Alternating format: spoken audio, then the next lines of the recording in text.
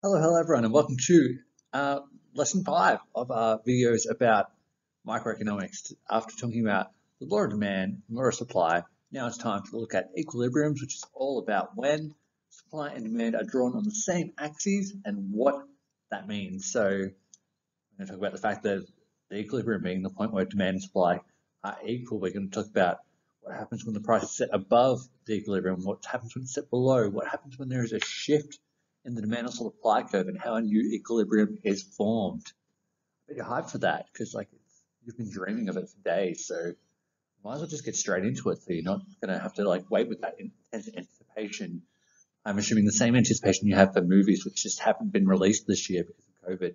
So I don't know when this comes out. I wonder if you've seen Black Widow yet. It's been a while. It keeps getting delayed. All right, key knowledge.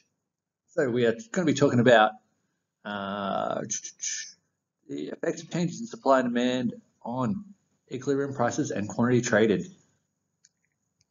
One dot point today, but there's a lot to go with it.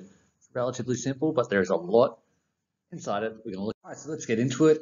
Equilibriums, the price where quantity supplied and demanded is equal is known as the equilibrium price. So as you can see in the diagram over here, we've drawn supply and demand on the same axes, and this is the equilibrium right in the middle here.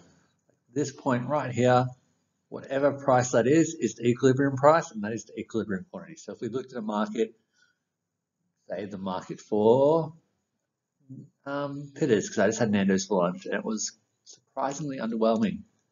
Taste the mayo, what's the deal with that?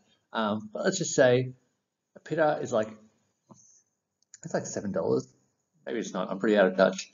Let's just say 100 get demanded there from the general public. That's the price where quantity demand and quantity supplied are equal. If they set the price lower, it's going to affect things, and if they set the price higher, it's going to create some effects that we're going to look at as we go through this. But equilibrium, always where the price means that the quantity demanded and the quantity supplied is exactly the same amount. So when the price is set above the equilibrium, it creates a situation where supply exceeds demand. This is known as a surplus, glut, or oversupply. Any of those words is totally fine, but you can see when we have our demand, our equilibrium here, if the price is set higher than the equilibrium, as it has been in this case, so this would be the equilibrium price PE, as you can see when you follow that price along, demand is relatively low at this point. The supply is all the way over here, and that makes sense because if the price is higher, there's less demanded, and if the price is higher, there's going to be more supplied because it's profit motivation. It's going to make the businesses want to supply that to the market. So it creates a situation, this whole point above the equilibrium, this whole quantity up here is a surplus, glut, or oversupply. Eventually, what would happen from there? What's going to happen when there's too much an oversupply? Well, suppliers are going to start discounting prices till we get to an equilibrium point, and they can clear off excess stock. But when the price is set above the equilibrium, it creates an oversupply because the price is too high, so the quantity supplied exceeds the quantity demanded. So next, we look at what happens when the price is set below the equilibrium. So this creates a situation where demand exceeds supply.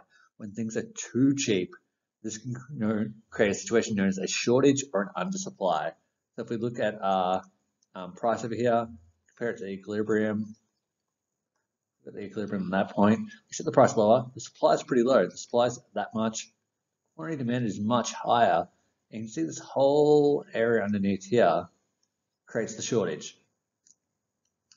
So the example I always use for this, if you watch the video I've done this in the past, which I might put the link for below, because there's other videos I've done explaining demand and supply for year 11 that might help make more sense to you if you aren't getting what you need from this one. I always use the example of connoisseur ice cream. So connoisseur ice cream is delicious. It comes in 1 liter tubs that look like fancy looking tubs like this. This is a bad example of it. It's got a logo like that. It's got a picture of an ice cream on it and whatever flavor it is. And they're normally $11 for 1 liter. But pretty often, not pretty often, but occasionally they go on special for half price, either $5 or $5.50. Half price. When that happens, the stock just disappears because that price is below the equilibrium price. Because people are pretty happy, like they could be happy paying 7, they could be happy paying 11. When it's set below that, it creates a situation where a shortage is occurring because demand is outweighing supply, and you'll go to the supermarkets and the shelves will just be empty. Like you'll go to find this ice cream tub and it will just disappear because that is an shortage or an undersupply. When the price is too low, it creates shortages. When there is a shortage, what essentially happens is consumers start bidding up prices until we reach a new equilibrium or return to the original equilibrium price, because consumers, if they want that item, which they now have decided they do, they all start agreeing to pay a little bit more until they get it. You can also think of the same thing in, like, if you look at the aftermarket or the scalping market for tickets for sporting events, concerts, etc. When it sells out, it creates a shortage and people start bidding up prices to pay more for that item on the second-hand market. So creating new equilibriums. We're going to look at this from demand, from supply to relatively similar. It's all about the situation that happens. But when there's a favorable shift in demand, initially there is a higher quantity demanded at the same price.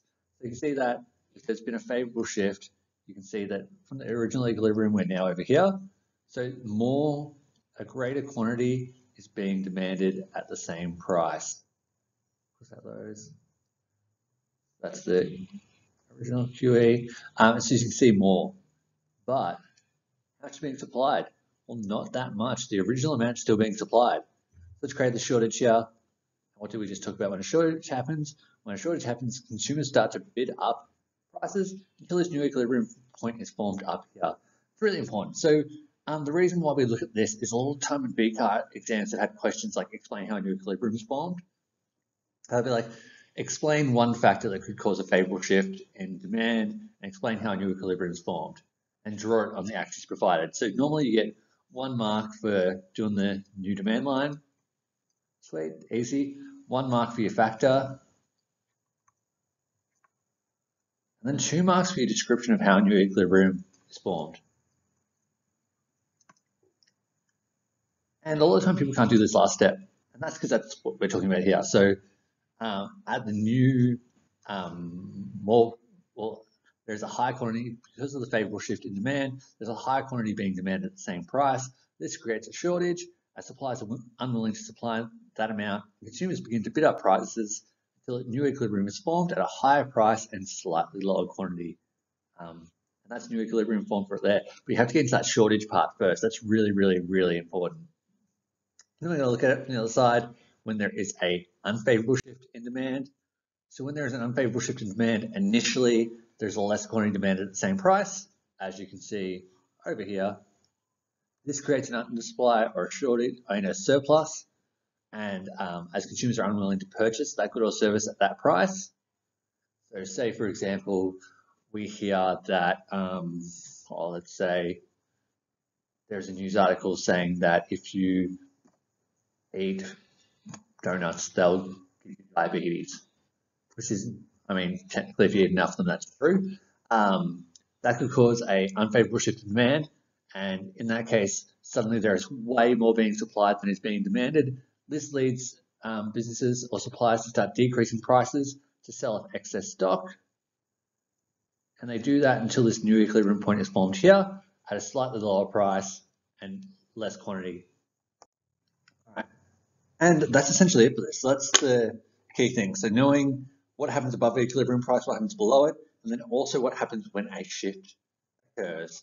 So what we might just do quickly now is look at it for supply briefly just on this diagram. So if we were to draw a change in supply, so if we were to say a favorable shift in supply, and we have a new supply line here, well, what's happening? You can see that when supply shifts favorably, suddenly there's more being supplied at the same price. We're at this point here. We'll use red for that, but only the original amount is still being demanded. What's going to happen is that creates an oversupply or a surplus, starts decreasing prices until a new equilibrium is formed at a slightly lower price, but a higher quantity demanded overall compared to originally.